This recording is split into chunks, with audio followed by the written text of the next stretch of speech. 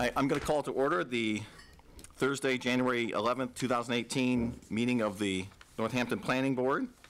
The item for 7 p.m., 40R Smart Growth Permit for a 15,400 square foot, 3-story mixed-use building by the Community Builders at 35 Village Hill Road, Northampton map ID 38A-109. Oh, if we could just put a hold on that just for a second.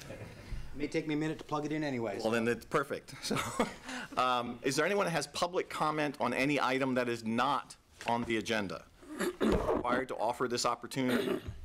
If there's anything that's not on the agenda that you would like to offer comment on, now is the time to do that. Going once, going twice, seeing none. Thank you. Then we will go, as soon as you're ready, to the presentation for the first item. Great. John, if I can just yes. Just a quick disclaimer.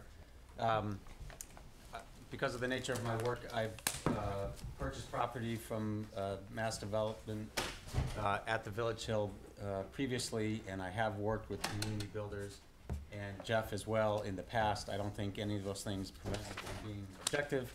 If anybody thinks differently, you can raise your hand and I can recuse myself.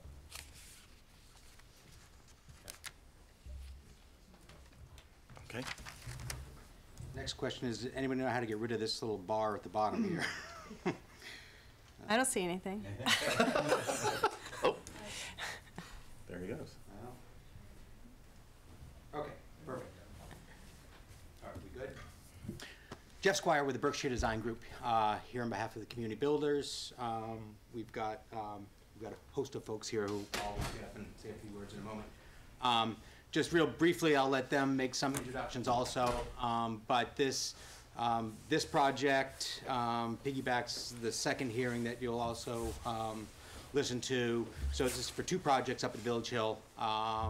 And so, I'll get into more of the details later, but I'd like to introduce Rachna Crowley from Community Builders, just to talk a little bit about Community Builders. Good evening, Rachna Crowley, Community Builders, sometimes known as TCB, and we have a 50-year history based out of Boston, developing affordable and mixed-income housing. We're also owners and managers. Our mission is to build and sustain communities where people of all incomes can achieve their full potential.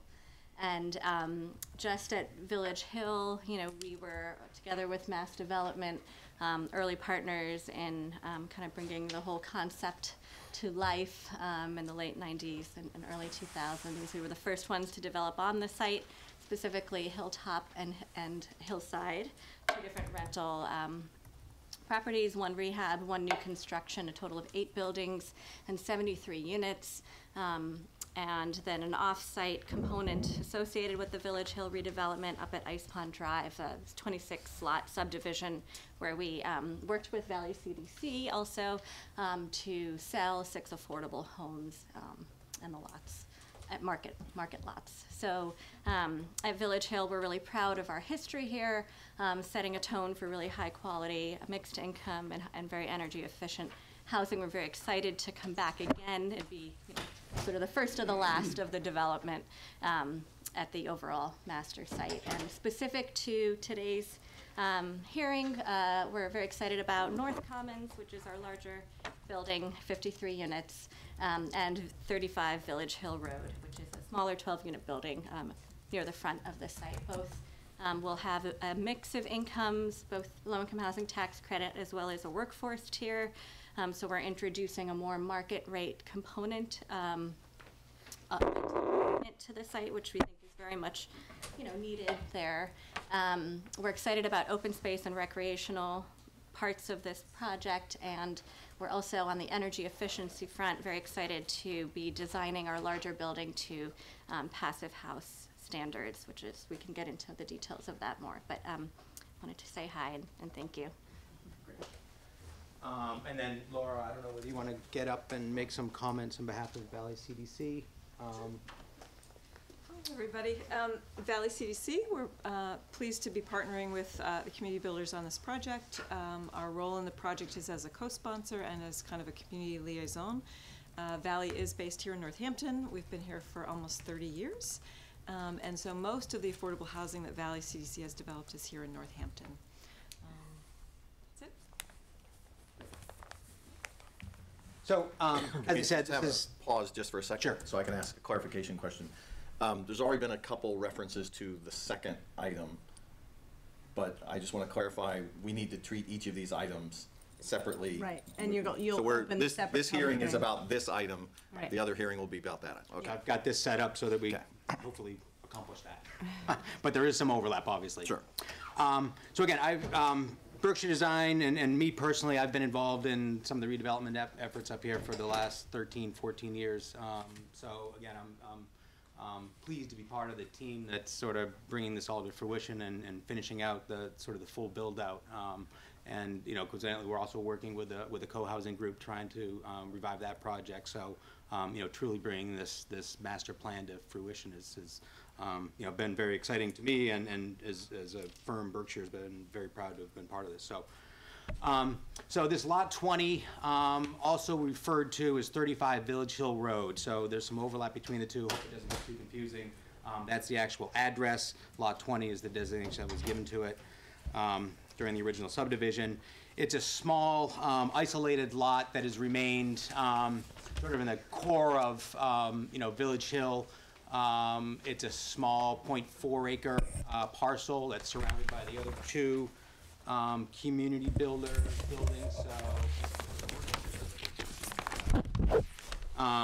So this larger building here, as well as this one, are both under management of community builders, so they had a real interest in this site.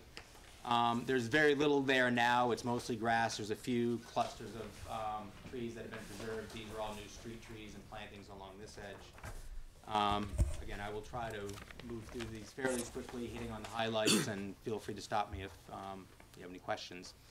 Again, just the sequence of the existing site, it's really quite open right now. It gently slopes from the north to the south.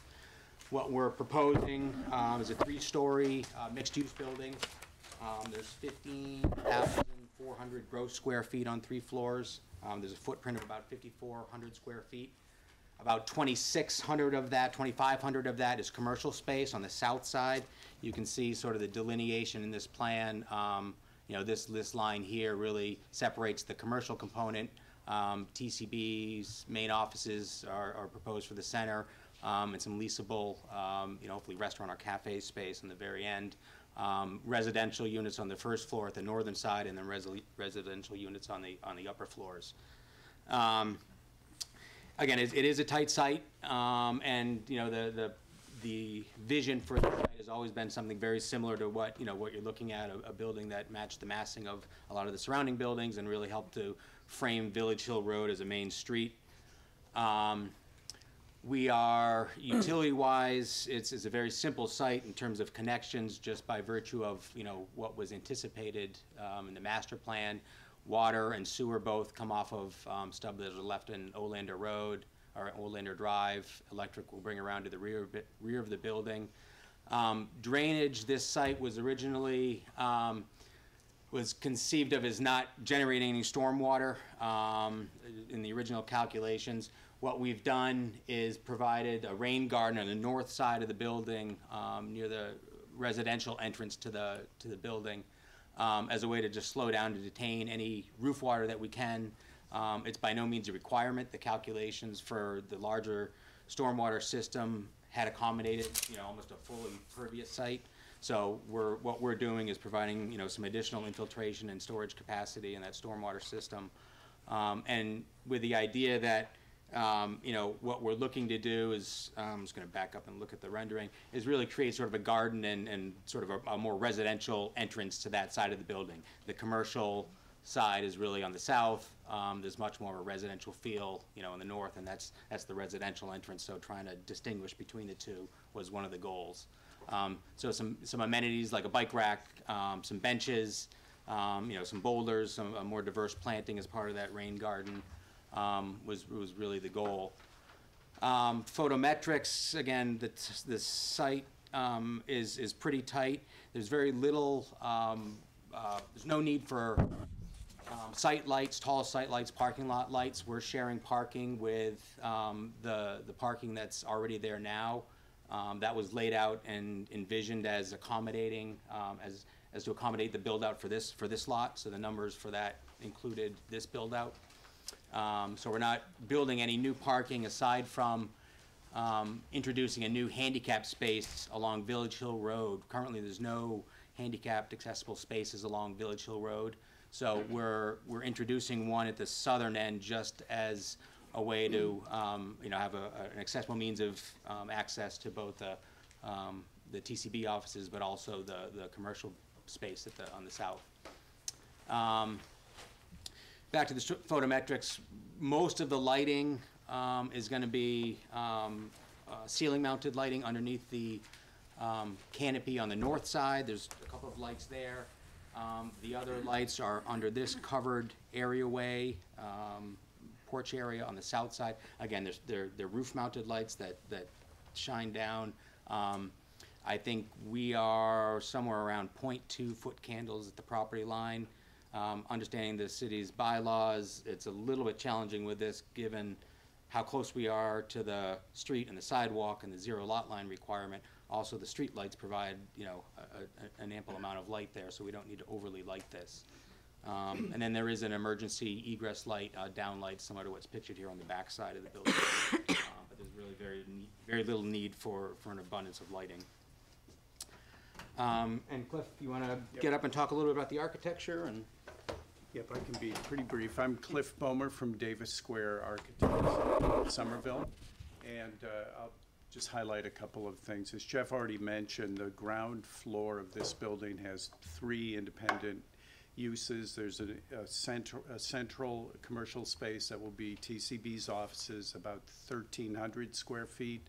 On the south end of the building, there will be another commercial space. The tenant is not known at this point. On the north side of the building is the residential entry. There are two apartments on the ground level and then 5 units on each of the 2 floors up above. The language of the building is pretty traditional. We looked at a lot of the existing buildings on the site, including some of the historic buildings and some of the newer ones. The materials are both masonry for the base and for that southwest corner of the building. That's really the most prominent view of the building when you enter the site, and then clapboard materials on the upper levels.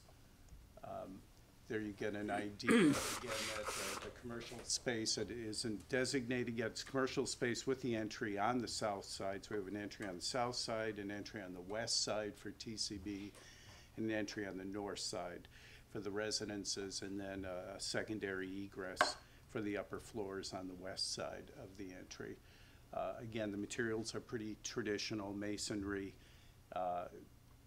lots of trim. We haven't done our signage package fully yet, but at this point, I think you get the picture. It's pretty simple building, simple architecture. But in a very prominent view, it is really the second building you see when you come into the site. So we wanted to highlight that southwest corner of the building. Thank you. I think before I leave, what at least I have to say at this point, the one other thing I will mention is just tree replacement and some of the tree standards.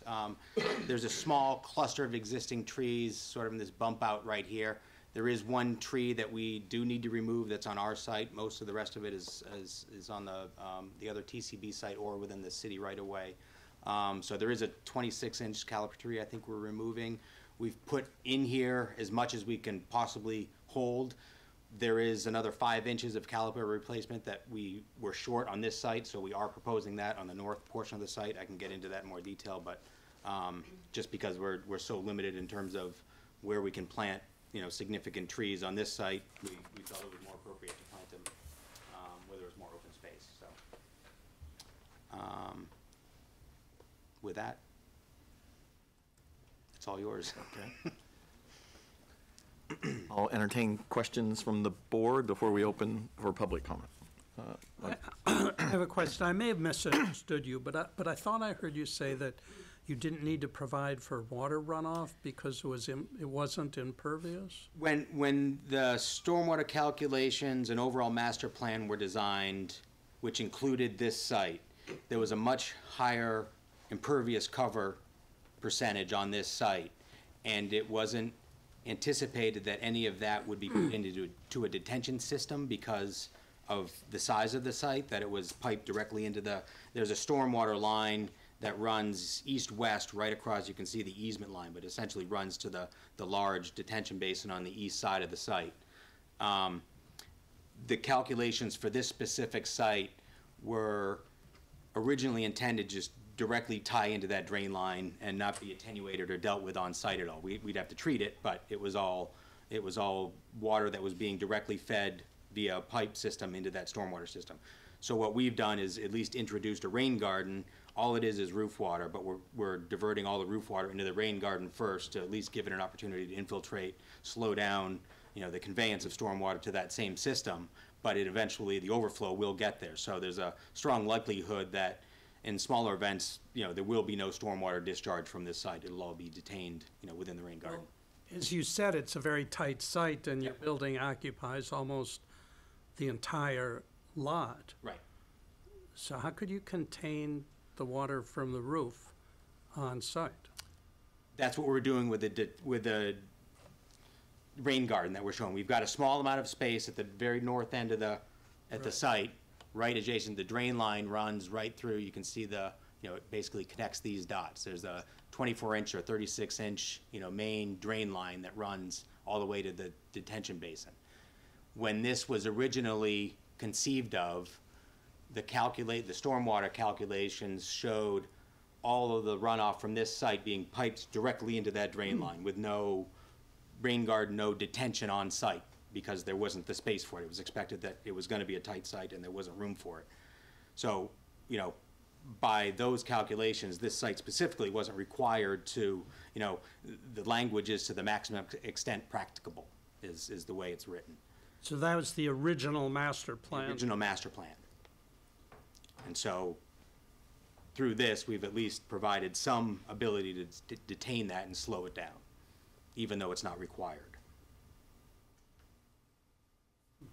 Mark? There are some questions from staff that even though the rain garden isn't required, you show it, but you don't show the plantings and so forth that go with it, and specifically. There's a planting plan. I don't have the detailed one here. There is a planting plan that calls out a number of species in here. There's a sort of a generalized, wet basin mix for the bulk of it. I think they had a couple of comments. One was about the planting media specifically. I know there's some notes in our detail. Again, we didn't develop a full specs for this yet. More typical details, and so I wasn't sure. How does that work, if Carolyn, if it's not specifically required, but they're giving it to us?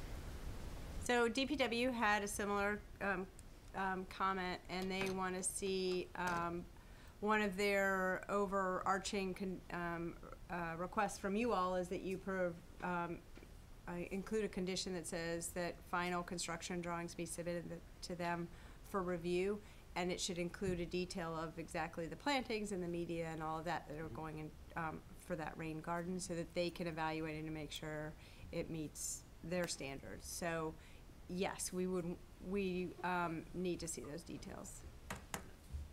Did DPW have any other comments?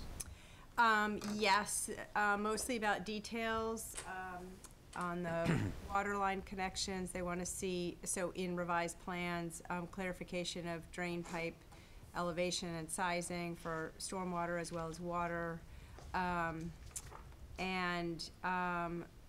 They, before a building permit, would also want to see the operation and inspection agreement recorded at the Registry of Deeds, which is standard condition. And then relative to the tree protection, the established trees that are especially on the sidewalk that were planted with the construction of Village Hill Road, that all of the tree protection specifications be installed and inspected by the city prior to construction. and that protection be done in accordance with the ANSI 300 standards, Part 5. Let me just see. That was the only other condition or issue from DPW. One last thing, just playing devil's advocate, the site is tight, and so you don't have enough space for trees, so you have 5-inch caliper left over, proposing them for the north site. For the sake of argument, if this project moves forward, and for whatever reason the north site does not, then how do we make a condition to relocate those trees, which could be, if the north lot doesn't go through and it's redeveloped in a different manner, and the trees that we said to put up there get removed because of it, or, you know what I mean? How does that work? You could put a condition that says prior to CO that they need to show that they have met the tree replacement requirement. And if at the time, if the projects are out of sync for whatever reason, they could come back to the board and say, we'll put X amount of dollars, or maybe at that point you'll know that the project it has a start date, and so it's all ready to go. So I think giving a condition that's based on the certificate of occupancy will leave enough time to sort all of that out. And they would have the option to make a payment in lieu of planting anyway. So as long as they're meeting that criteria in 12.3, by the time of CO, I think that should probably cover it. I guess I'm saying if by the time it's CO for this project, they plant half a dozen trees on the north lot, and then so they meet the requirements for this project, then the second project doesn't go through, and it's redeveloped in a different manner, and those trees need to be removed or whatever. I'm just trying to avoid that Right. scenario. I guess I would say that by the time they get the CO, I think you'll probably have a very clear path about whether that north property is going to be developed. Yeah, so, just hypothetically, if they weren't putting the rain garden in, Mm-hmm. then the stormwater would be adequate, we wouldn't need to. So it could just go right out to the main. Right, because it was already accommodated in the original calculations for that detention pond. So what's the DPW's rationale for requiring this? It seems like a sort of a no good deed. They're not requiring it, they're offering it up, and so I think DPW is saying, well, if you're gonna offer it up, just give us more details. Well, but also, even more than that, the original plans and approvals at the state hospital indicated that wherever possible, even if you're showing you're meeting the standards, we want you to use infiltration or green infrastructure to the extent practicable. And so it's still there. I mean, there wasn't a specific regulation that they needed to meet, but there's an overarching goal because this is, redevelopment of state hospital. We wanted to build it differently and to best practices. So we want to see as much of that as possible, as opposed to shooting water off to the detention pond. And they've shown it on the plans, so now they need to make good on it. It's kind of I don't know. If it's not required, then they. But every Still little bit has that helps to infiltrate on site. Oh, no argument there. It just, it has the no good deed goes unpunished. Yeah. Well, but I think also from DPW, I imagine they're saying, you can do nothing, but if you're gonna do something, then you have to wanna meet the see it. standard. Do it right. Yeah, it's either, you can't, and I'm sure that is a protection against someone saying, well, I'm gonna come in and, do this even though I don't have to, do a lousy job and actually make it worse instead of better or something like that. So, I mean, I'm assuming that's where it's Yep. coming from, but it's a valid point of, your reward for doing something good is to have to do these extra things. But it's not really extra. I mean, they've said they're gonna do it, they just Right. haven't put the Yes. details to the page. Other questions from the board before I open it for public comment? Is there anyone from the public that would like to comment on this project? Okay, we'll start with Jen, work down that row, and then go back on this side, go behind, okay. Thank you. Hi, Planning Board.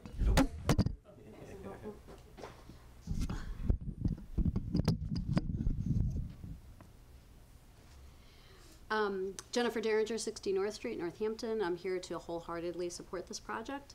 I'm the managing attorney of the Northampton Office of Community Legal Aid. At Community Legal Aid, we represent low-income folks in a variety of civil legal matters. And every day, I see how critical the availability of affordable housing is to the core stability for low-income families. Every week, I go to housing court, and I see families and elders evicted from their private housing in Northampton because their tenancies are simply not sustainable. Families are facing rents that are sometimes as high as 80% of their income. Simply put, this country needs more affordable housing. This is particularly true in Northampton, where rents are high and low-income folks are competing with young professionals for rentals. From a broader perspective, we live in an area with incredible income disparity, and our affordable housing tends to get built in lower opportunity, poorer communities, both to our south and north. Kudos to Valley CDC and TCB for bringing more opportunity to low-income folks, both by providing affordable housing and offering them the opportunity to live in Northampton, which is comparatively a very high opportunity community. And by high opportunity community, I mean generally is defined as communities with relatively high incomes, low levels of poverty, and high quality schools. This project is especially wonderful in that some of its units will be set aside for folks with mental health issues, which is a population that struggles particularly hard with poverty and hence the need for affordable housing. Thank you. Next in that row, yes.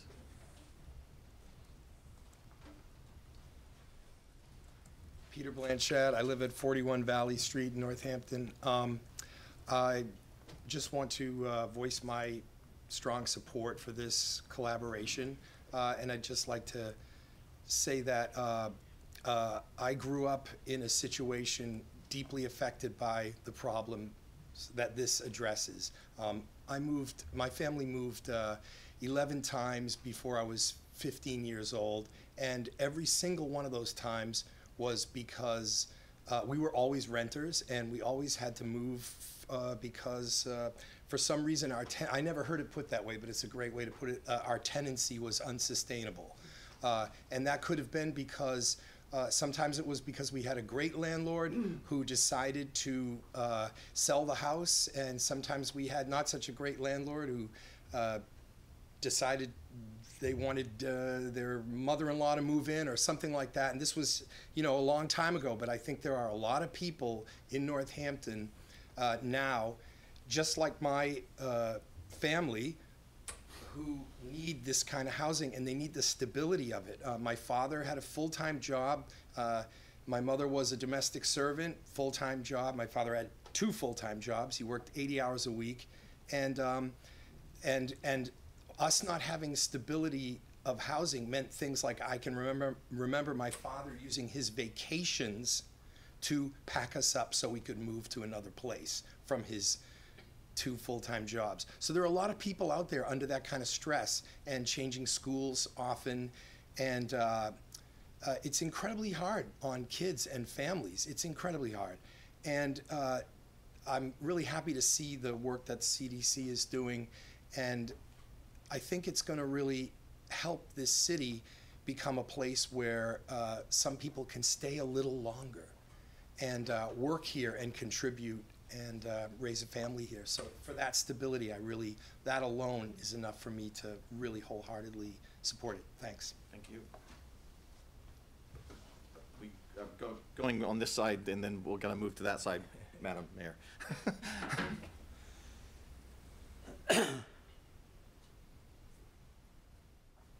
Hi, I'm Madeline Blanchett. I live at 41 Valley Street, and I'm here because I'm a board member of Valley CDC. And I just wanted to say that I became a board member of Valley CDC because Valley was looking to develop the lumberyard, and I am not quite in a butter, but I am a neighbor to that project. And I just started going to public meetings, and I was so impressed with the commitment of the staff of Valley CDC. I was so impressed with the architect, who's actually the architect on this project, also in terms of the receptiveness to people's questions, people's feedback. And in that process for the lumberyard, I did a little research, and just looking at this project for Village Hill, seeing that AM income, it's even actually a little higher here than what's envisioned for the lumberyard project. But I do remember seeing that Northampton police officers would be squarely income eligible for this type of affordable housing. New school teachers in the Northampton schools would be squarely eligible. And, you know, and of course, there's, you know, the downtown service workers, of course, artists, where, you know, we're a city that talks a lot about the value of the arts. And so, and just in terms of a healthy community, a community where people who work here, who contribute so much that they don't have to come in here and take a bus up from Holyoke. They can live here, they can go to our schools. It's so important to the whole community. Also, as a resident of Ward 3, I'm aware that the Bridge Street School has had a history of having under-enrollment, of struggling with low numbers, and Village Hill feeds into that school system. So I just want to really support the project, and just as both a board member and a resident, just having so much confidence in the groups who are developing it. Thank you.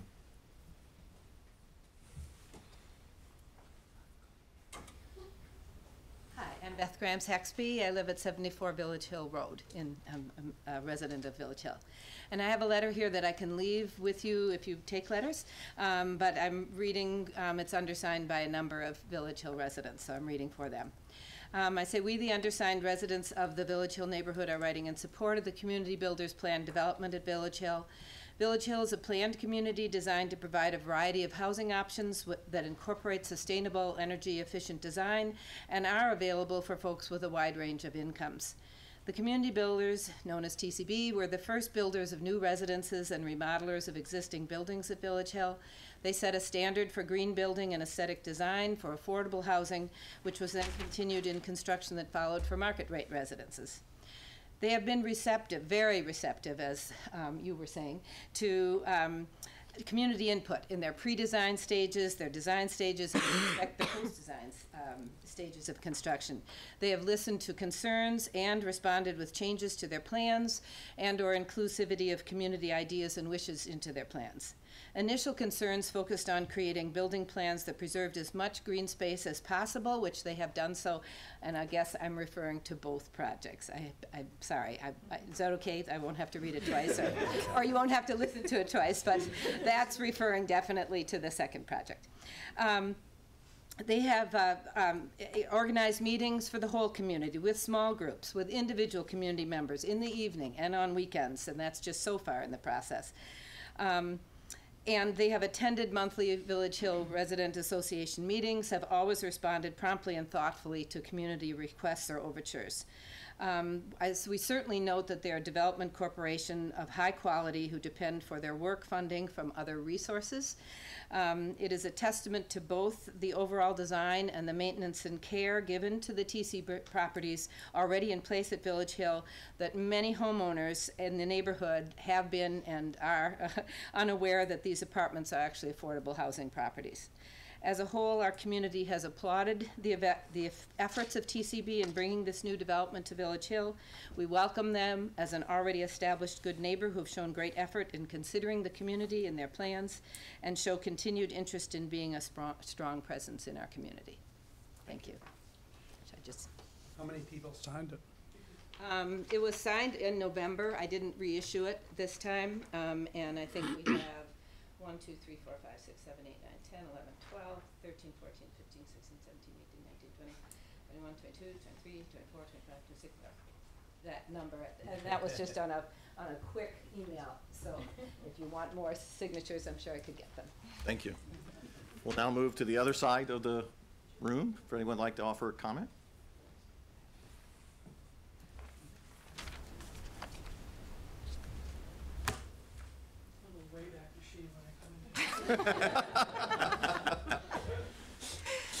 I'm Claire Higgins. I live in Northampton, and I'm currently the Executive Director of Community Action. We're the anti-poverty agency for the region.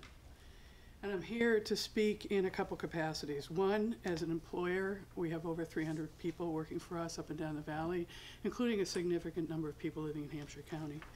Number two, as a concerned resident about the income disparities that are even still growing in Northampton, and how can we create housing for people who were born here, raised here, or moved here to find a better life. And then third, as a person who's been intimately involved with the redevelopment of the state hospital since, I think the first meeting I went to was in 1987, called by Valley CDC. So I'm here in wearing those couple different hats. So starting with the affordable housing, I want to speak to both, by the way.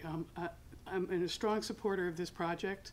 And I think that lot really needed to be built out, and it was time to have that done, and the building looks great. And the commercial side of this project is important, so I'm very supportive of this. Secondly, the housing side, the mix of affordability in those particular units is really important. If you think about what that means, it means people that are making $15 an hour can afford to live in Northampton. People who are living on SSI after working for much of their life could live in Northampton. That's what that means, those income levels. And I want to echo what Mr. Blanchett said. It means that families can move here and raise their children here, and their children have a better shot in life because they've spent their entire life in one school district, which, when you look at what's so devastating to low and moderate, especially low-income children, it's mobility. It's mobility almost over anything else. Secondly, as an employer, we have struggled to keep people working for us because of the same problem. They can't find housing that they can afford, so they move. They move up and down the valley. They move from Orange to Ware to Springfield to Northampton for a minute and a half, and then they move to Amherst, and then they move back up. We have employees driving from Orange to here to work because that's where they can find housing. So I don't think we want to be the kind of community that has to bring people in from elsewhere to do the jobs that we don't want to get paid that kind of money. I think we want to have a community that meets the needs of people at all different income levels. And then finally, I want to make a point here that TCB, when they first applied for this master builder designation at the state hospital, right from their response, they said they wanted to provide needed mixed income housing on a site which minimizes impact. I think we can give them a check on that. And safeguard valuable community open space. And I think anybody who goes through that development today can say that both of those needs were met. Started with a lower number of affordable units on the site, and then the city went up in order to get the amount of money necessary to demolish the buildings that were on the site. It was a $4+ million, Carolyn may remember, needed to demolish those buildings. The city was straight out of the gate in terms of passing zoning that met all the requirements that the state needed to give us money back to offset the cost that increased density brought to the city. It's been a model, really. This development really is a model for a lot of other developments that are happening now across the state. We were out of the box first, and I think the city did it right. So I urge you to support both of these projects. And I didn't write you a letter to say that, but I'm sure it's recorded somewhere. And I thank you for your service. This has got to be one of the hardest boards to be on in city government, except maybe school committee. So. Thank you. Other comments? Yes, ma'am. I'll just stand here. I'm sorry, you have to. Oh, I have to go there. I'm Linda Baker. I live at 53 Ford Crossing in Village Hill. And I'll be brief. I think I was one of the signers of that letter that Yes. Beth has. If I wasn't, I would have. And I moved to Village Hill because I wanted so much to live in a place where there was mixed income housing.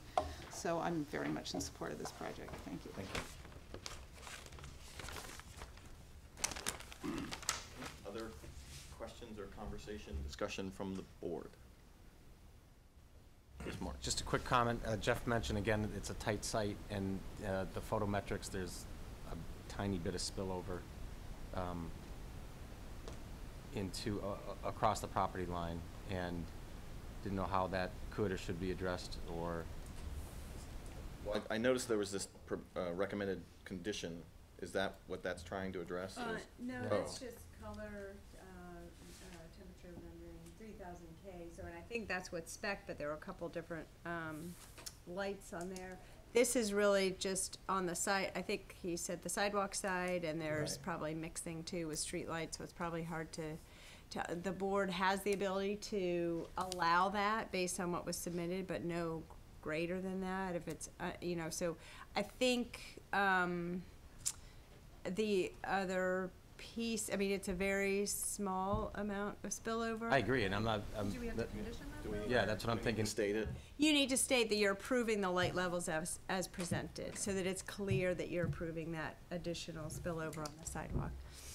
And it's on the main street, you know, going in, so I think that's, I'm not so much thinking about it truthfully in respect to this project as future projects, so people don't come back and say, well, you gave TCB a pass, why don't we get one? Other questions, comments from the board? Move to close public comment? Second by Tess. All in favor?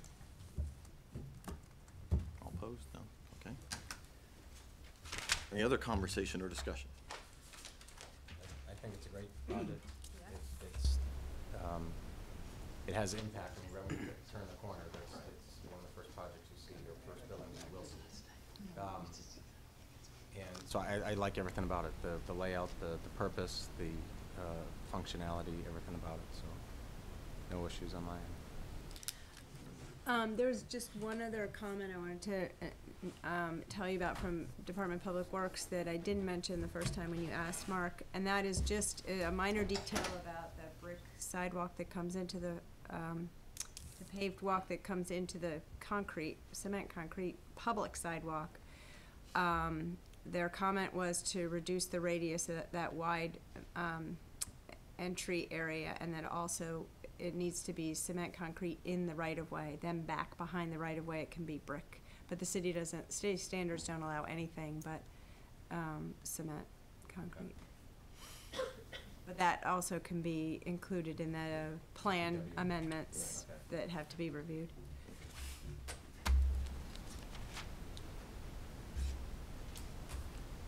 Okay. Anyone? I've got, I think, 8 things, but if anyone would like to make a motion, we can check each other. Tess? Motion to approve. Motion to approve. I don't have my. Thank you. Let's see. Motion to approve 40R smart growth permit for community builders at 35 Village Hill Road, map ID 38A-109, with the following 8 conditions. Prior to site work, the applicant must have all tree protection measures installed and inspected by the city and in accordance with ANSI 3000 standards. Number 2, all lights must be 3000 K or warmer temperature. Number 3, detailed planting plans must be submitted for DPW review. Number 4, O&M plan for stormwater system must be recorded at the registry. Number 5, prior to issuing certificate of occupancy, must meet all tree replacement requirements. Number 6, must provide DPW with detailed clarification regarding drain pipes, water and stormwater connections. Number 7, approval of the plan includes the light levels as presented in the drawings. And number 8, all sidewalks that are in the public way, is that right? Must be concrete, may not be brick. Oh, the 5-inch caliper of additional trees is what is the tree replacement. That must be shown prior to issuance of a CO. That's it. Second by Dan. Thanks. All in favor? All opposed? Halfway home. Now to the main event. Right, the main event. And to wit, I want to ask just one question. I mean, this is, we have to. Right. Okay, I just want to state that. I just want to, wait, people are leaving, but. Okay.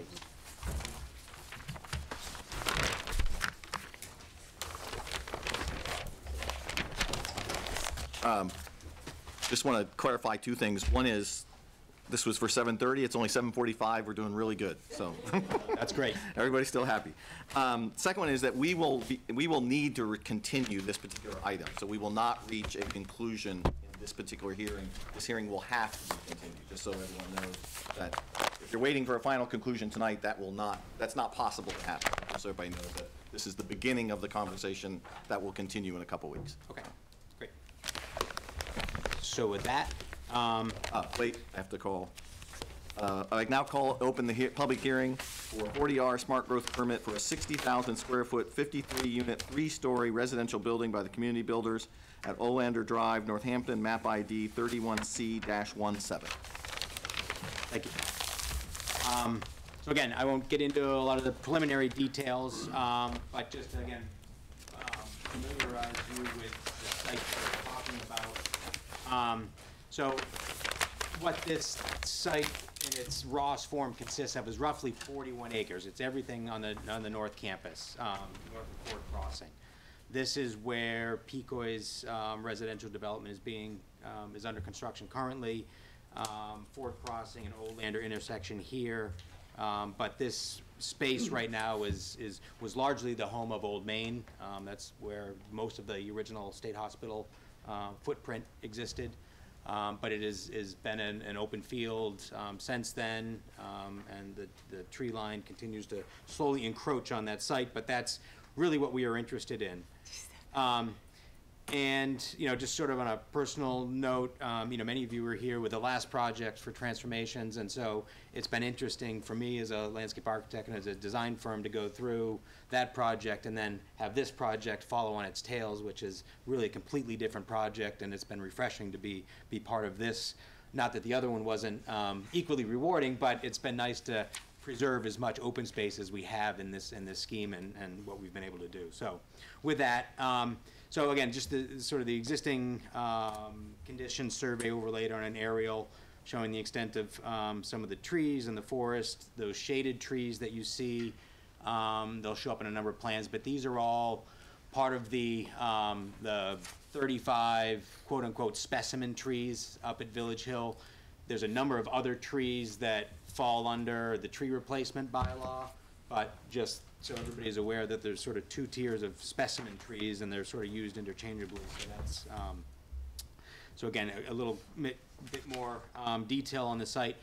One of the other interesting things to note that comes out of this, comes into the site plan is right now there are 2 large piles of material that are left.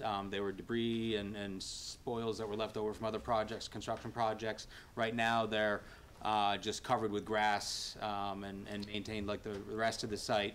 One of them will go away, but we're taking the one on the western side and reshaping it and utilizing that as part of our integrating that into the site plan. So I'll explain that a little bit more, but I just wanted to highlight that. So again, mostly open field. There's a tree line that you can see in this image, beyond which the slope begins to go downhill. It slopes off to the west to the Picoy and then off to conservation land. The north side of the site starts to drop gradually down to the existing trail system and then steeply toward the Mill River. Similarly, the east side slopes down to where the old recreation building and some of the other old hospital amenities outbuildings used to be. But there's probably a 25-foot grade difference between the east and the center of the site.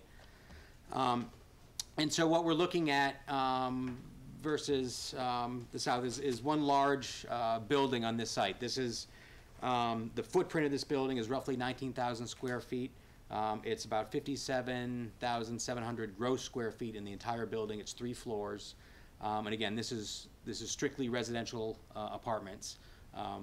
Cliff will get into some more of the detail about the distribution of units and bedrooms and other facets of the building. But in terms of location on the site, what we've tried to do is tuck it far to the north of the site as we can, while providing enough space on the north side for parking, and to keep that out of view from the the main road network south of this building. So we will utilize the existing apron that is Olander and Ford right now, Ford Crossing. We'll extend it. This is gonna be a private road, but it's designed very much in the same fashion as the rest of the subdivision road up there. It's proposed to have on-street parking, granite curbs, concrete sidewalks on both sides. It is narrower in width in some key places. We narrow down to 22 feet or 20 feet, I think, at this raised crosswalk intersection here. There's another narrowing of the roadway here to slow down traffic and vehicles going to the north. This parking lot to the north of the building is a 35-car parking lot, in addition to the parallel spaces, which will really be available to the general public, I think, or at least that's the intention.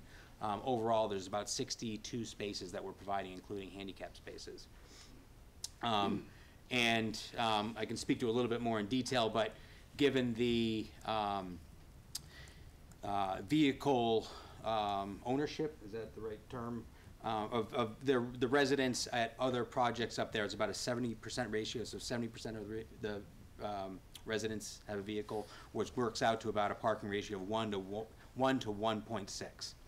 So in terms of the need and you know, requirement for parking to satisfy this project, we've got, you know, an abundance of, we've got an ample amount of parking. This driveway intersection here, Berkshire is also working on the co-housing project. There are a number of comments in the DPW letter and may come up later in the conversation, but just so everybody's aware that we are designing these two projects in coordination.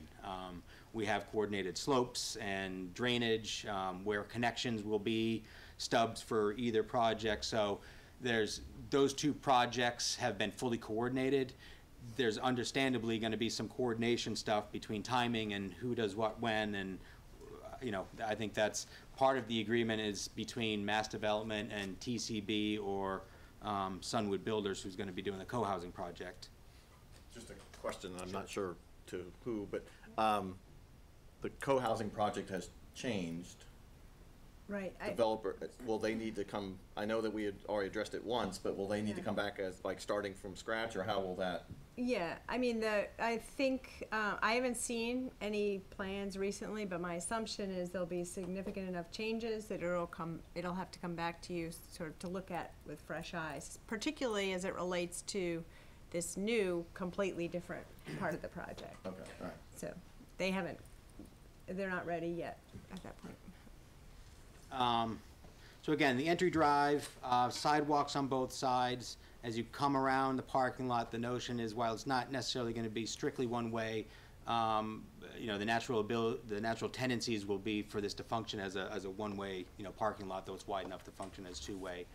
A nice drop-off and entry space out in where the main entry of the building is, which is on the north side. This area includes some tree grates, some additional shade trees there. We've got a bike shelter similar to what TCB has done on some other projects, but it would be a covered bike shelter that would hold, I think we've got 7 or 9 bikes. Trash enclosure on this side as well. We've really tried to tuck a lot of those sort of utilitarian pieces to the north side of the building, thereby preserving as much of this green space as we could. You know, our goal for this is really to provide some big central, you know, open green space that can function as, you know, as a lawn space, as a play space for all of the residents at Village Hill, not just this project. But we're also, again, as I referred to before, reshaping one of the existing mounds to create, you know, this play feature. There's a couple of playgrounds up there now on some of the various projects. Most of them are for the younger age kids, and they're pretty small. So the hope with this one is to really make a more diverse, you know, playground that's useful by a wide range of age groups. So, you know, running the full range. And so, you know, this colored portion is a poured in place rubberized surfacing going up the mound. The idea is to include a roller slide, some other, you know, really different elements that aren't up there already that might be an attraction and appealing to, you know, a lot of the residents and families up there. And with that, you know, proposing a shelter, again, a covered sort of picnic shelter that would match the style of the bike shelter, but again, just a place to, congregate to have picnics, but it could also function as a, an outdoor, music space where somebody could play a guitar. There's an opportunity there and the mound to create a real space that would benefit the community that isn't up there already.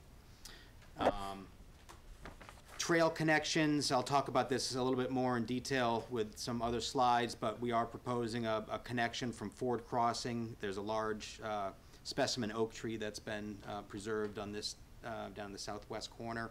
So we'll have a trail that, winds up through, behind the Pecoy development, the homes, out into this green space to connect the playground and the pavilion, and then wander down the hillside to connect up to the trail system that's on the west side of the site.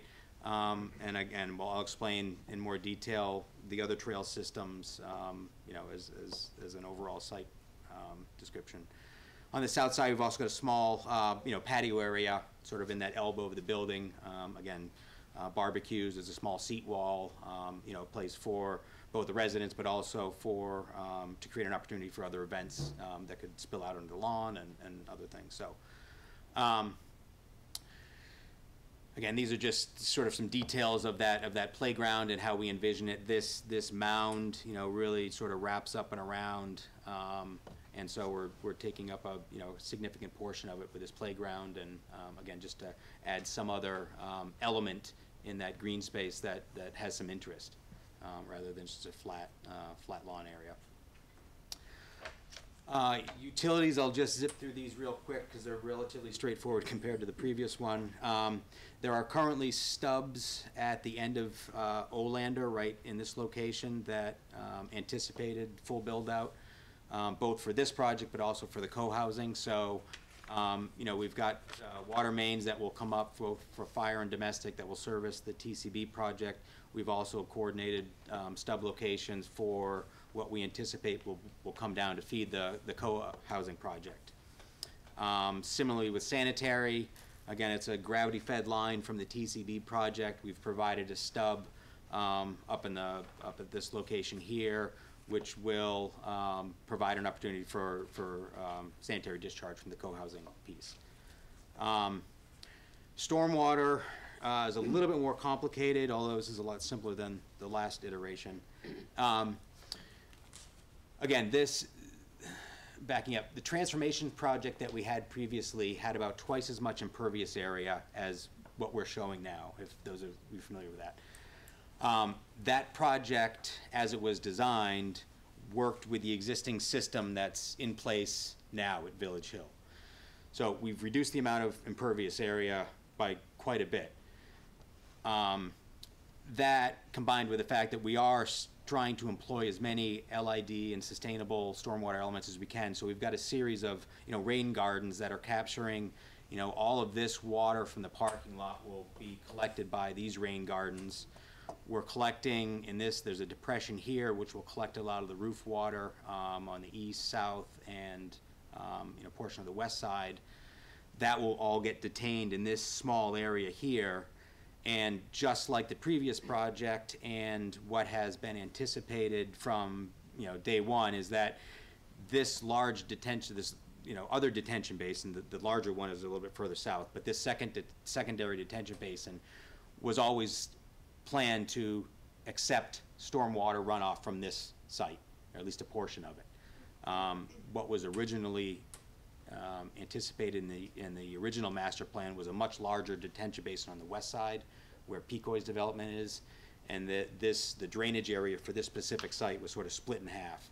We've reduced the impervious cover, and the stormwater flows coming off this site enough so that we don't need any additional detention on the west side. We can just send everything to the existing basin as it stands. We've got one small modification to the outlet elevation, which was very similar to the transformations project. Essentially, there's an outlet control structure with a concrete, cutout weir. We just need to adjust that elevation by, it's like an inch or inch and a half. It's really pretty insignificant just to make all the numbers work, but it's still the same proposal. And so we will have a central drain line that runs down and discharges into that basin. And as I mentioned previously about the co-housing, we are fully aware of where this drain line sits in that project, how it, how it will, interact with the other drainage structures that are part of that project. So to the extent that, you have some comfort level moving forward with the next project, just all I can say is that, we've got that one big file in front of us, and we're certainly coordinating all the various connection points and elevations and inverts, and have been having that discussion with the DPW, recognizing that the co-housing project hasn't formally submitted permits yet, but we're, we were actually just authorized to the other day, so those plans will be coming before you shortly. But that's just to give you a sense of what those, the coordination that's taking place. Planting. So again, these specimen trees, these larger trees here are all part of that list of 35 specimen trees. So we are preserving all of those to the to the fullest extent practicable. We've got some trail work that needs to happen that's close to some of these trees. We did work with an arborist, Dave Hawkins' firm, a fairly reputable arborist in the area, with this plan, and identified some protection measures that we should consider around some of these. He did make some comment about the potential impact to some of these trees as a result of whatever construction is being proposed, whether it be a gravel trail or the digging of a foundation. He did make some distinction in that report about what he felt was was a comfortable level of protection. Also, as part of this report, one of the interesting things, and it's going to be a much larger discussion with the co-housing, but is the tree replacement standard. So when this overall project was conceived of, that standard was not in place. It wasn't in place for the Transformations project, and has now come into play. So this project, we do satisfy the tree replacement standards. Just to run through the numbers real quick, there's 13 trees that would qualify as needing replacement. They're 20 inches in diameter or larger. It's a collection of evergreens and hardwoods. It amounts to about 379 inches of caliper. We need to replace 190 of it.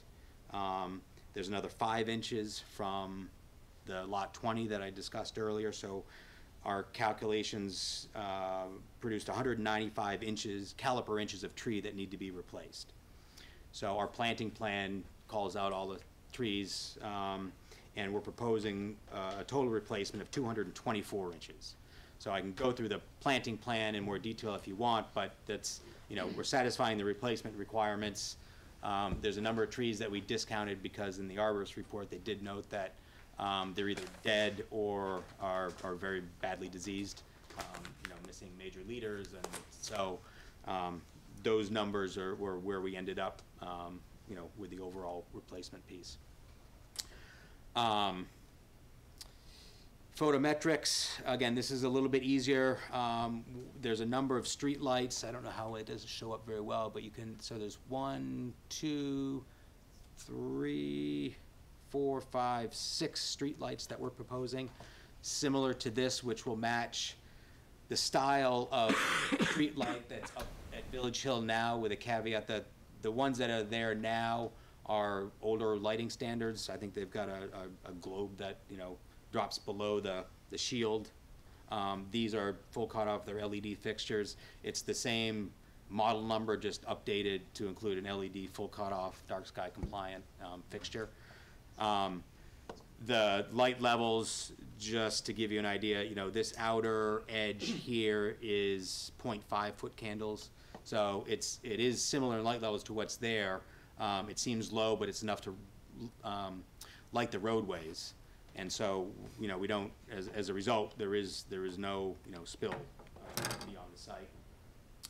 And Cliff, I don't know whether you want to get up and talk about the building a little bit more. And Yep, I think I'll start, maybe go to the very end, so Yep. through yours. That's probably That's it, yeah, yeah. that's it. Okay. Hi. Where I wanted to start was to give a sense of the scale of that open space, and that's really where a lot of the excitement started with this development, was the opportunity to create a kind of usable, large-scale open space that is unlike any other available space, and having that available for the use for the entire Village Hill development. But with that comes so the shape of the building, the idea of a larger L-shaped building helped to define that space and kind of create, once you imagine the co-housing development on the other side, it starts to become a very well-defined, large, usable green space. With that, but with the notion of creating a large green space and a large building where there once the previous master plan showed that entire site being broken up into smaller individual development lots. So it was a big change of thinking that really gave a lot more people sort of prime space on the site to enjoy that part of the site, which is a very high part of the entire site. But with that, with the switch to a large building came responsibility to really break up the scale of the building so it really fit in with the kind of development. There are a number of large buildings on the site, but our goal was to make this a more residential scale and have some very familiar forms. So we did a lot of work of dividing up the building both horizontally and vertically, a lot of articulation in the building, a complex roof line. The entire third floor of the development is embedded up in the roof with their windows being provided by dormers. We provided smaller scale footprint on the most visible end elevation on the south that you see to the left. I'm having trouble with this mouse. There we go. In this area of the building. So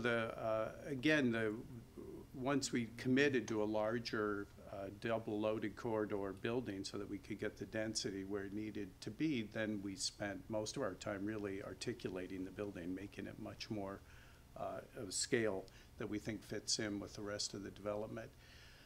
As far as the unit breakdown, I'll just briefly tell you it's 53 apartments in that building with eight studio units, 23 one-bedroom units, 18 two-bedrooms, and 4 three-bedroom apartments. 4 of those apartments are going to be accessible fully Group 2 level, actually a little bit beyond typical Group 2.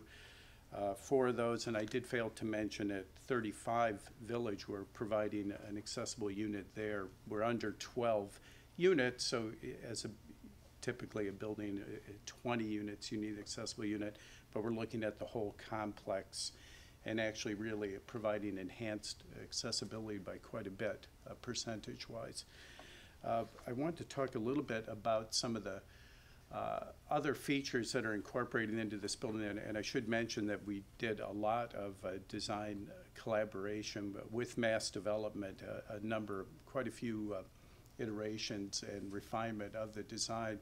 Some of the more important features of the aesthetics of the building is that all the mechanical systems are embedded in, because we have a double load, you can't really tell very easily from this, but because it is a double loaded width building, we have space in the middle where we're creating a well where all of the mechanical equipment will go. So it will absolutely not be visible from anywhere on the site. And in fact, that is the case at 35 Village as well. We've done studies there to make sure that none of our rooftop mechanical equipment is visible. One of the biggest and interesting features of this building, and Rachna mentioned it, I think at the very beginning, is we are pursuing Passive House certification, in fact, so going the full route to get it certified under the Passive House program. Briefly, it's pretty intense.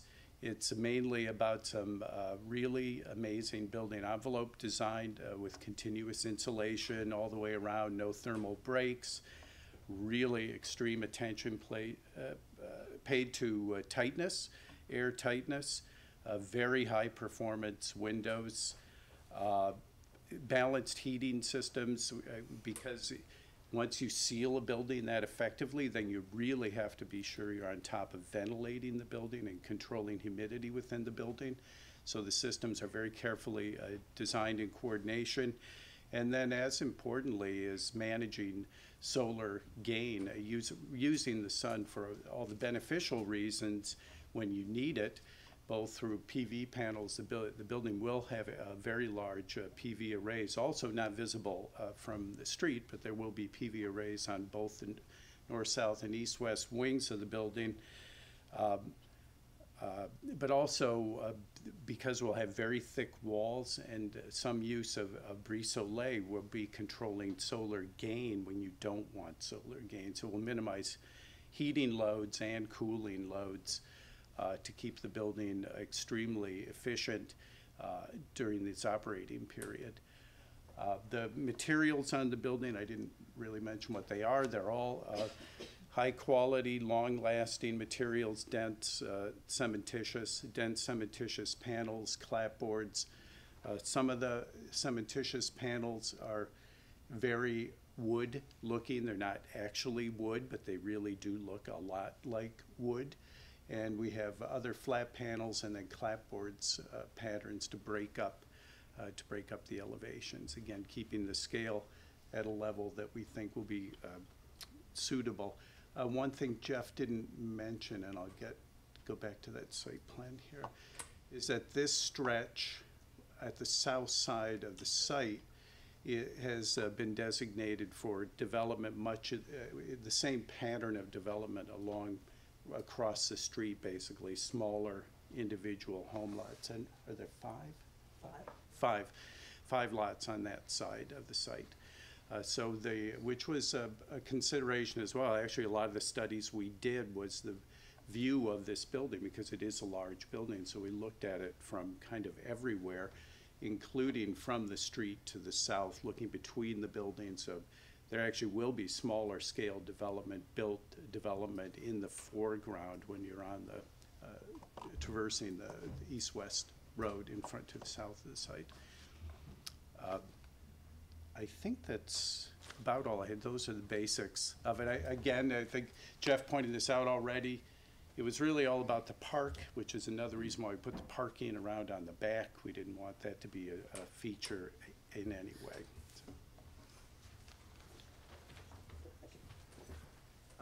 And I'll just try to real quickly go through some of the trail networks and connections that are part of the overall project and how they relate to this. So again, this is the overall campus with these two projects superimposed on them.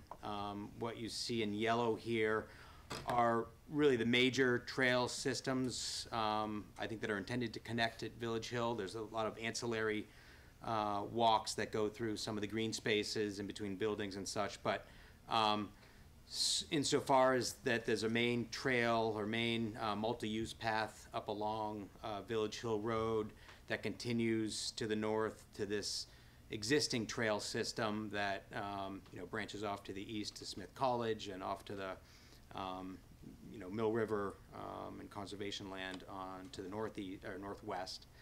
And then additionally, there's this trail on the east side that right now has been improved up to about, I guess, this point in here somewhere.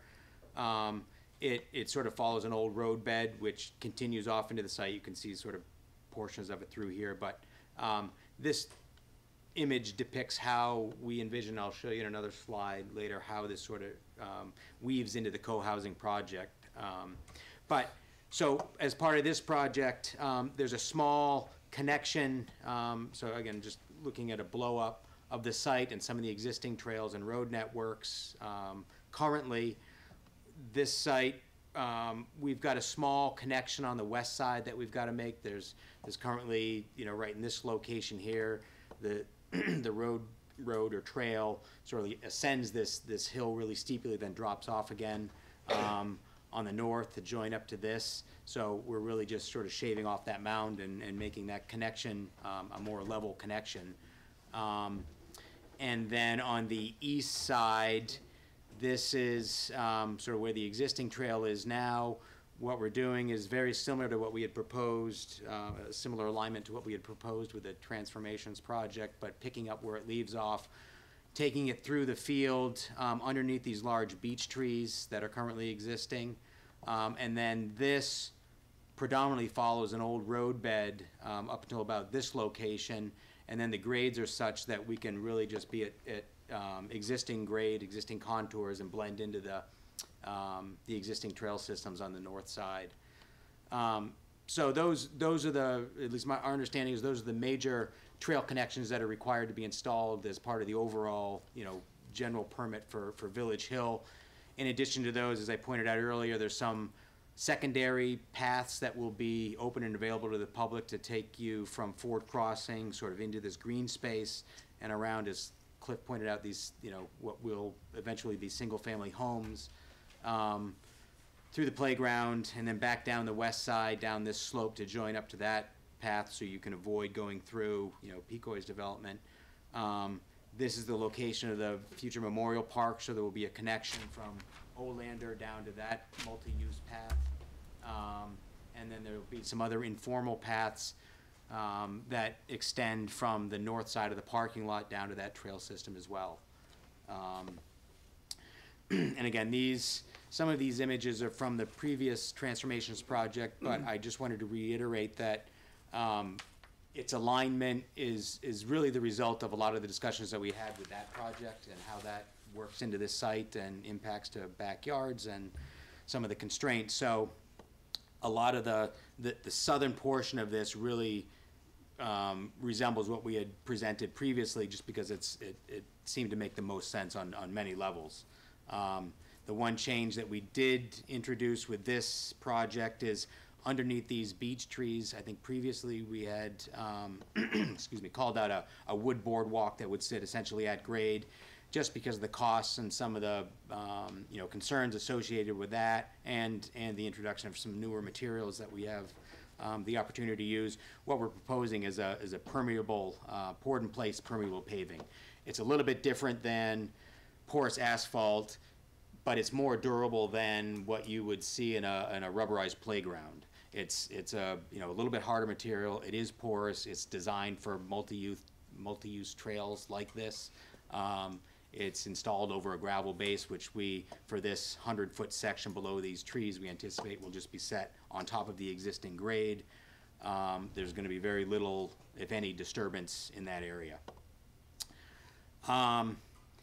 And then lastly, I just wanted to present this because we are working on both projects, just to give you, this was a schematic plan of a full build-out, which had previously included that transformations project and the co-housing. We've edited those out to drop this project, and really just to give you, the board, and the public an idea of, now that we're nearing the end, and really sort of have a sense of, what projects we're looking at. I just wanted to provide everybody with an opportunity to look at, those projects in concert. And so, just to highlight this trail system, again, we come up through these beech trees, and the idea is to come in right along this roadway, which is anticipated to come down, down this slope and weave between the trees. We have a crossing at this drive, and then it picks up again to the north side, so it sort of weaves through the co-housing development without being, really too obtrusive, which was one of the major concerns down there. But that's an 8-foot wide, fully accessible, multi-use path that, we're anticipating to build. Part of the discussion I recognize, and Carolyn, I'm sure we'll speak to it more later, is just the timing and the responsibility of all of this. I think the expectation now is that the co-housing project will come in for permitting and be ready to build before the community builders. Our advisement has been that, when the site work starts in whatever area that, whoever's there first makes sense for them to do it. There's going to be an agreement between Mass Development and TCB and Sunwood Builders, as part of this in the city. But as the timeline gets better understood, I think the full intent is that all those agreements. That's a little weird. Will be in place to satisfy the requirements of the trail connections. So with that, I will leave it to the board. questions or comments from the board before we open to public? So this is gonna be continued because it's no stormwater permit, and we can just go over Right. those after we hear from the public. Right. Conditions. So the zoning ordinance provides no parking requirement?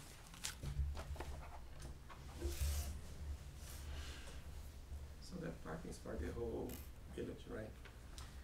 This parking, That one. yes, I mean, this is all private drive, private on-street parking. It's gonna be available for the public, but it's really to satisfy the needs of this project. What's being provided in terms of numbers is more than adequate to satisfy the need or demand for this building. So we expect there will be some additional spaces that will be available to the public or for visitors. Sorry, so that whole green is primarily for those folks over there, the residents in there, The green space, over there, and the park, like, for everybody, it's for everybody. from the village. Yes, oh yeah, it's That's not, right. it's not intended to be an exclusive space just for this building. No, it's for the residents of Village Hill. All right, thanks. Does the wooden pavilion in the green space have an electrical connection? I imagine we'll probably coordinate one with that, yes. Yeah.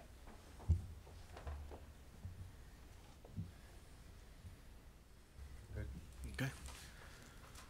Any comments from the public on this particular project? Yes, sir. I'm Robert Jonas, and my wife Margaret here.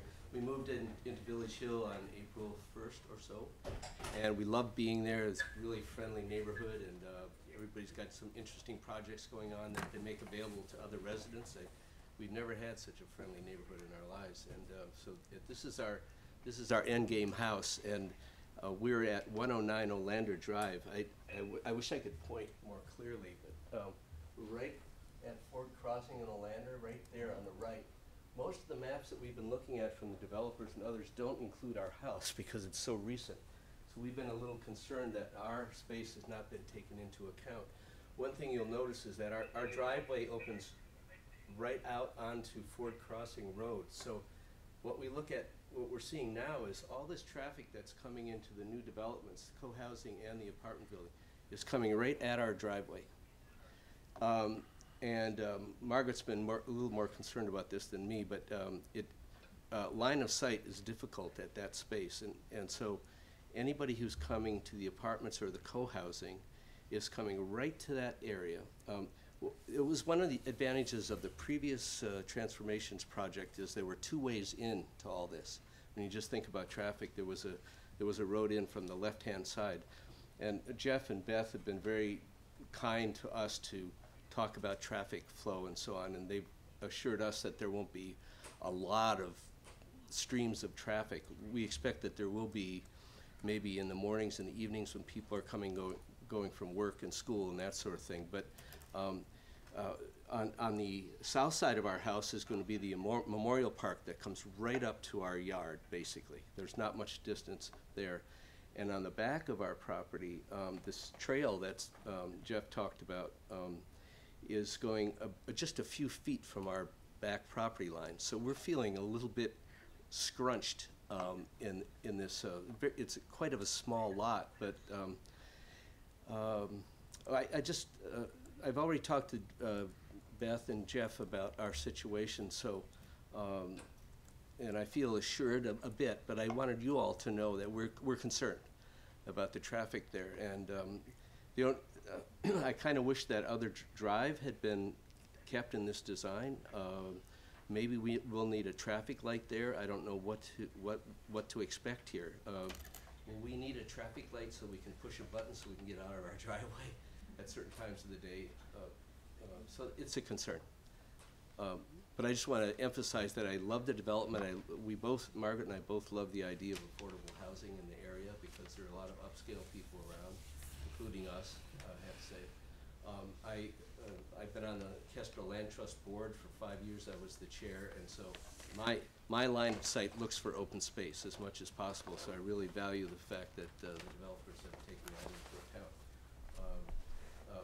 My private opinion was that I wish there wouldn't be any more development, but to be honest about that. But I think it's a good project and a good design overall. But please keep our view in mind, because our house does not appear on the maps. Thanks. Thank you. Other comments from the public on this project? Oh, yes. I won't make you listen to me too much more, but I just wanted to add, because I was listening to all this, that the ideas for the play space and somebody's talking, the play space and the green space and the pathway coming underneath the specimen tree from Ford Crossing were all ideas the community had that they incorporated, so that just was some of what we heard and what we've seen. And in terms of traffic, I totally am appreciative of your situation, but we also live on Village Hill Road with the the 3 buildings that are, or the 4 buildings? Yeah. Pardon? Hillside, right behind us, and there's no noticeable really traffic, because people are going to work at different times and coming home at different times, so we were surprised with all those families right around us that, it's so, I offer that as reassurance possibly for you. Okay, thank you. Thank you. Any other comments? Okay. Discussion from the board or motion? Well, we don't want to close public hearing, right? We'll keep that open. So we can, I just want to pull up the date. I think the stormwater concerns would probably be addressed for 2 weeks from now. So if that is okay with the applicant, we only have one other hearing on the 25th. Should we at least go through these? I mean, just the. I think we should probably wait, because some of those might be addressed okay. In the revisions. So we'll pass all the comments It's from on. DPW and other staff comments, so that they can address those and maybe reduce the total number of conditions. We do have a 7 o'clock hearing on the 25th, so probably I would recommend 7:30 or later for the 25th. Do you know what the first one? Yes, it's a new, actually another affordable housing project on Locust Street. Oh, okay. Subsidized housing, yeah. Do you think 30 minutes would be enough? Well, I think if you do it at 30, if we That'd need be to bump closer, it, at least there wouldn't be a gap Yeah, in okay. case, that one was really quick. Does that sound amenable to? Okay. I will entertain a motion to continue. Tess, would you like to make? Say on Locust Street? 7 p.m. 7:30. 7:30. 7:30. Do I have a second? Second. By Mark. All in favor? Aye. All opposed? None? Okay. Thank you. Thank you very much. So you'll get all of these too? Yeah. Okay. Motion to approve minutes? Jeff, should we keep the drawings that we had tonight, or is there going to be a different? My job. I don't think there will be much that will change on the drawings. It's really more just a bookkeeping thing. John? Stormwater, because it's like comparing origins to grapefruits. We don't have to do all the things.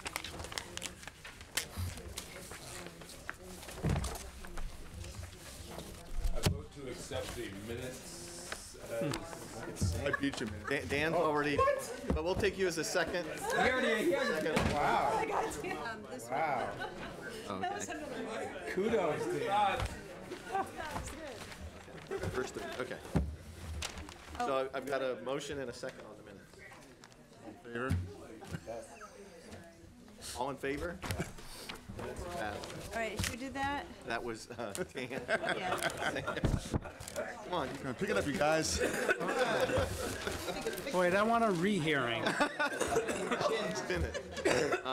Do you want to tell us what folks, we do have a meeting to finish, so thank you. So why don't we do that next, because The Beth is TMA. staying for that, yeah, so. You wanna tell us what that is? Yeah, so, a long time ago, when State Hospital special permit was first approved, as part of the traffic, mitigation requirements, there were multiple traffic mitigation, mechanisms that were put in place. One of them was, for the, Hospital, Owners Association to be participate in a regional traffic demand management association and pay money into that. And the permit actually stipulated that originally the way Mass Development set it up was that there was an annual contribution requirement for the North Campus. But that was when there was more commercial development originally assumed to be on that side. So the condition said that if the structure changed in terms of how the association or how many dues the association would pay, that the planning board had to sign off on the reconfiguration and redistribution of that payment. So Mass Development now, because of the changing, because of the increase in the total number of units on the north side from the original approved plan went up by 100 units, the balance between residential and commercial is different. So they're proposing that the association dues be balanced more equally between the residential and commercial. So the board needs to approve that. So I don't know if Beth, you want to speak to that at all, or your specific plan, or if you want me to just. Summarized it well. So in the South Association, there's a transportation management contribution of $5,000 that's required by our special permit. South Association is all commercial. They pay $2,500 of that. The North Association is more evenly split between residential and commercial, and therefore we'd like to apportion that $2,500 evenly among the residential and commercial. And so the special permit conditions requires that if we amend the covenant in this way, that we come back and get your approval. So that's what we're here for. Yeah. So what they would do is if you approve that, 50-50 shift, then they would record an amended covenant. So. What's the money for? It goes into, so this regional, so there was this, it's changed names. Originally there was this regional route, it was called the Route 9 transportation, well, actually I'm gonna get the name wrong, but basically a coordination of the communities across between Northampton and Amherst about how to address and reduce trip generation and create a mechanism for providing transit or different means of transportation across the region. So the cities had paid, communities had paid into it, and so this was also as a village development that as part of their mitigation, they would pay into it like a little sub-community of Northampton to contribute to the costs of design, development of different transportation mechanisms across east-west valley. You mean like mass transit? Yeah. Or? Yeah, or,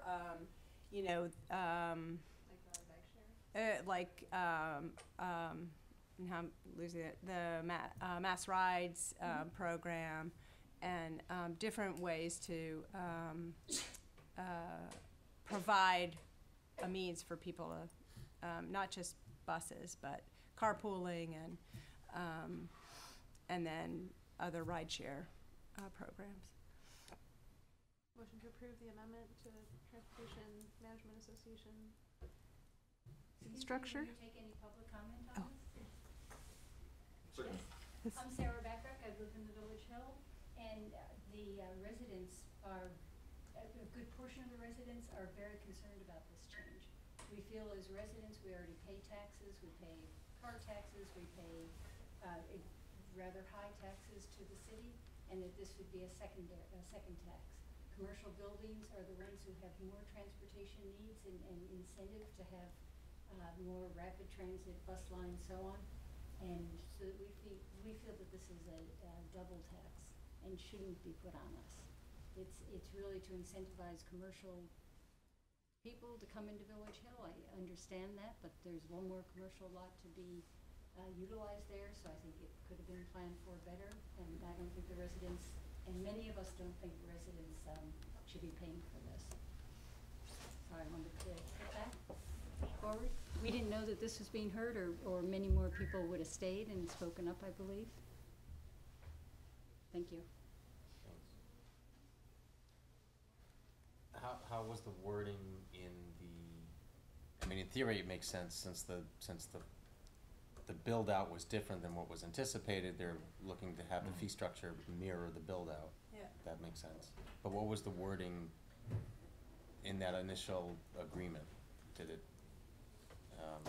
The initial covenant, I don't know if I have that in front of me. Do you know, Beth, what the original wording in the covenant original was? wording was just to have commercial on both sides.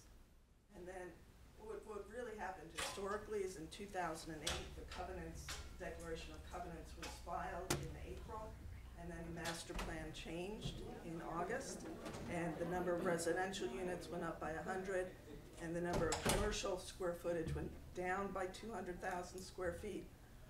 So we felt that a fair apportionment between the residential and the commercial on the north side was justified. And I would put it in context as well that the residents' contribution to the TMA contribution comes to $7.06 a year. So it's not a big amount.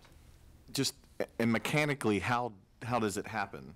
How does a resident actually pay the seven? There's a budget for each association, and so there's a line item in the North Association budget for $2,500, and that is split among the fee assessment for all the residential and commercial units in the north side. And so that's where, for the residential units, it comes to $7.06 a year, their portion of that $2,500. And is it by unit, or is it like, are some Yes, units more? it's by number. Your assessment is based on your unit. Okay. But it's not quite by unit, because the commercials are designated units in a different fashion than the rest of us. The commercial is based on square footage, and they have a higher ratio. So I think it's the principle of the thing more than anything else, because all the fees are rather small if you really spread them out, but the principle gets to us. Okay, thank you. Other comments, questions from the board? Just say again, so this contribution to the TMA was in lieu of, this was part of the mitigation. So it had to be mitigation for the total bill. There has to be mitigation somehow, it's just that it's taking this particular form, so. Right, so Yeah. it's not, the vote on the table isn't to get rid of the participation of the TMA, it's to Yeah, restructure it, right. the I'm just saying, north side. backing up, like, Yeah. there is no scenario where residents wouldn't have to mitigate something. somehow. Right. Right. It seems like a fair distribution. I don't know why. You know, we all live there. Divide it up. That's how it is. Is this a recurring fee? So it's every year? Considering what we extort from people in traffic mitigation fees for approval of a building lot or a small development, which I think is really hard to justify, this seems like pennies. I mean, if we extort $1,000 or $2,000 or $5,000 from people doing a single-family house or a small development, it's true, it's only a one-time, and this is annual, but, I don't know, it doesn't seem like much.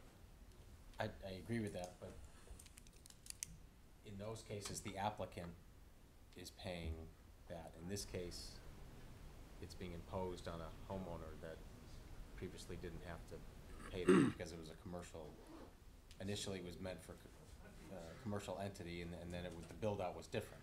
And that all makes sense to me, the way it's reconfigured, but it's coming on the back end to a homeowner who wasn't aware of it versus the applicant who paid that in lieu of. Although that's part of buying into, like, yeah, in a condo situation, you would review those bylaws extensively and know. But those didn't exist in there. And the homeowners also Right. benefited from the fact that there's more homes there, and there's a lot of development going on, and there's all these things that they do. How is that a benefit from. benefit? Well, more houses, more people there, the property, I'm guessing the value has gone up on the properties. Seems like a disadvantage to me. No, I think people being around, I mean, if you wanna live in a country, go live in a country. A Weeds residents. Just to clarify, the residents are paying something now, but what they're paying is going to go up.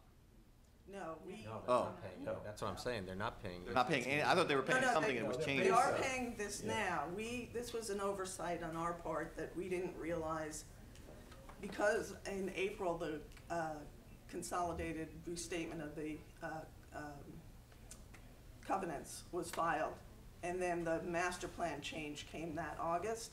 They sort of got crossed in the night, and nobody picked up on this discrepancy until more recently when the Until we residents asked about it.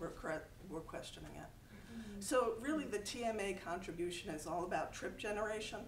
And so the fact that you've got 100 more units with at least 100 more cars, that's trip generation. So the TMA membership is to mitigate that particular thing. So it's clear to us that the residents contribute to trip generation and therefore should be part of that mitigation. That was the reasoning.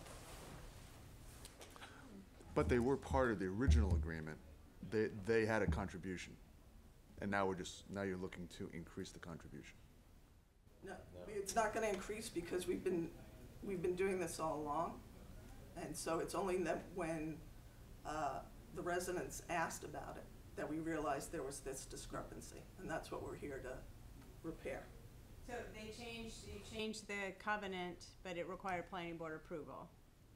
We will have to formally amend the covenants. They didn't change the covenant yet. Right. Yeah. So we'll require your approval to formally amend the covenants. I guess I'm confused. Has there been a time when residents on the North Campus have not been paying into the TMA? No. Okay.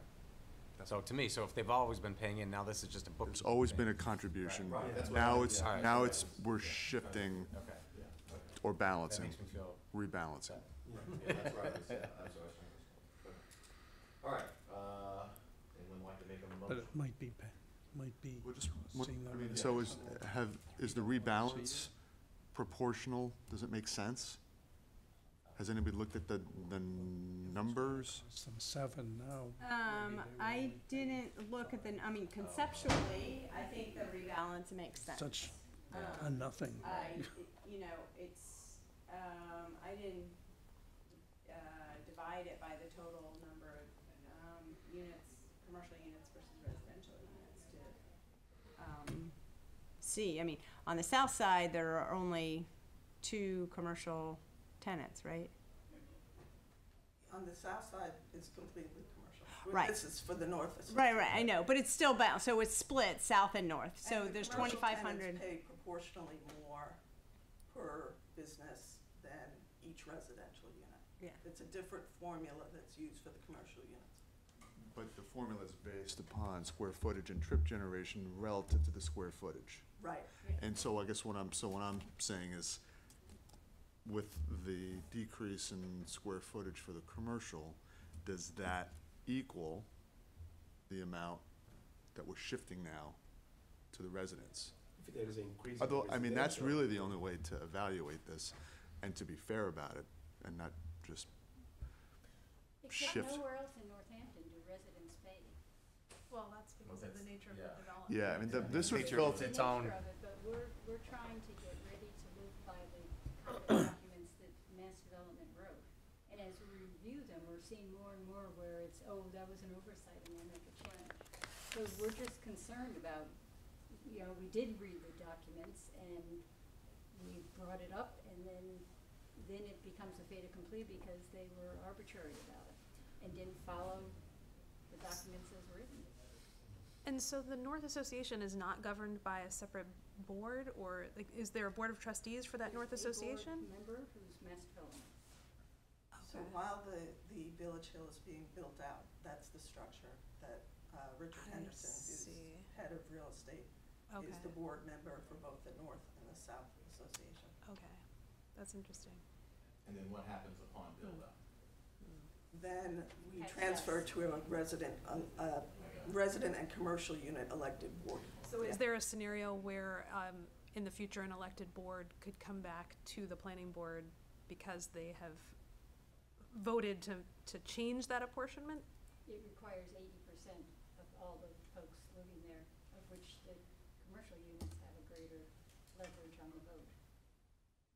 There's more residential units, but Right. Square footage wise, yeah. and it requires Right. 80%. So we're again, I think it's the principle of the issue that the documents were written, it was the original design, and maybe it was an oversight, but is that a fair way to do to residents? I'm not sure that it's an oversight. I mean, I might be misunderstanding this. It seems like things have changed. So that the original structure was based on a prior plan, which has now changed, and we're trying to adjust the fee to reflect actual conditions. Am I reading that right?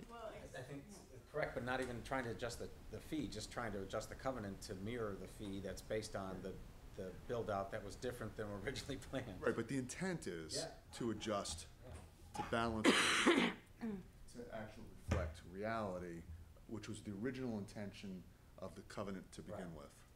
So- Except that when we purchased the house, or our places, you read the condo docs, but you didn't get an annual budget.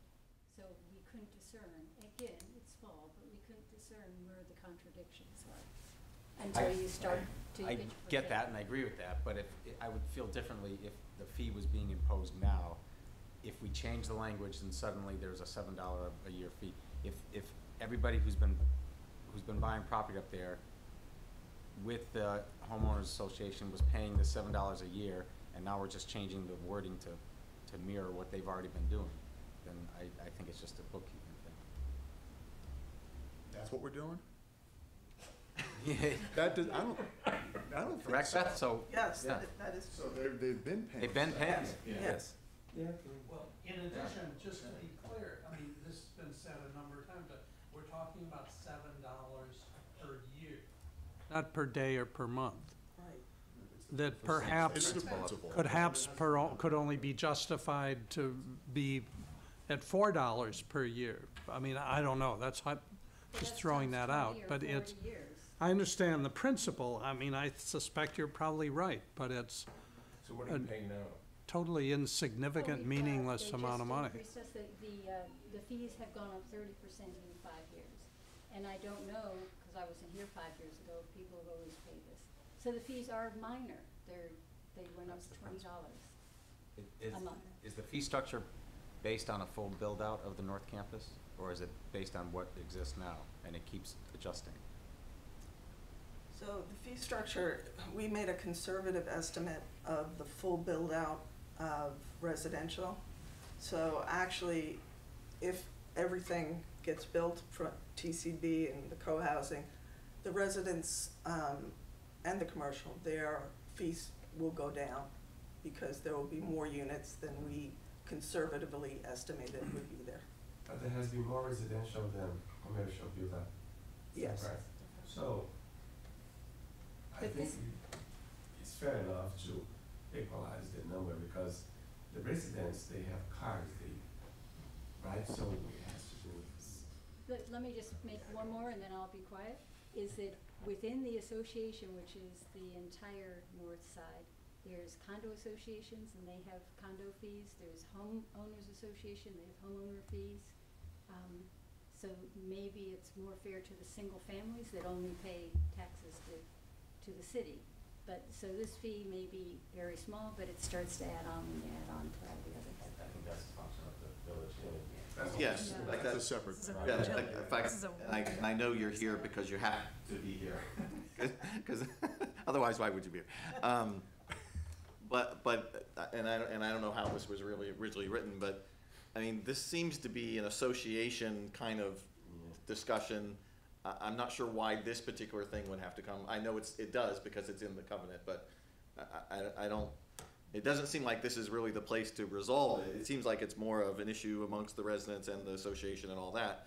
I understand that we have to make some decision about it, but I don't know whether, if you ever do this again, if you ever redevelop a state hospital again, you might do it a little different. Residents have no power because we're not an association. Yeah, it seems. Not our, right. Yeah, that's the, yeah. But you it's- will eventually. Yeah, yeah, I think what, well, build out, then the whole dynamic's gonna change at build out. I mean, that's gonna be, yeah, okay. So the way that they're proposing the language, the stated proposed language in the covenant would be, the portion of the TMA contribution required to be paid under the special permit decision dated January 26, 2002, as amended, and the subdivision approval dated January 2004, as amended, for Village Hill North, may be proportionally allocated to residential and commercial unit owners of the North Campus and Hospital Hill development, is authorized to amend Article 4 of the Consolidated Restatement and Amendment of Declaration of Covenants, Restrictions, Maintenance, Easement, and Agreements, dated 08, as amended to provide for such proportional allocation between the residential and commercial unit owners. Move to approve. Yeah, whatever. Absolutely. All in favor? All opposed? Make sure that we record whatever. Right. Yeah. Thanks for listening. Thank you for staying. anyway. Thank you for staying. Okay, so You've got a, It's a legal. I've got an A&R and then. right up there with the request store. for- Okay, so this is on That's Squatter an issue. Street. This was not. I agree. Condo owner, like, I would be pissed if suddenly I was like, well, what is this? So it's on the end of Squatter Street, close to Stop and Shop. It's got 130 feet of frontage, so it's a two-family. They want to carve off a piece for a separate single-family house lot. Move approval. Alan All in favor? Yeah, whatever.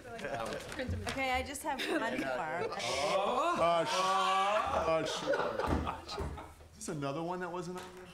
It was just one that, yeah.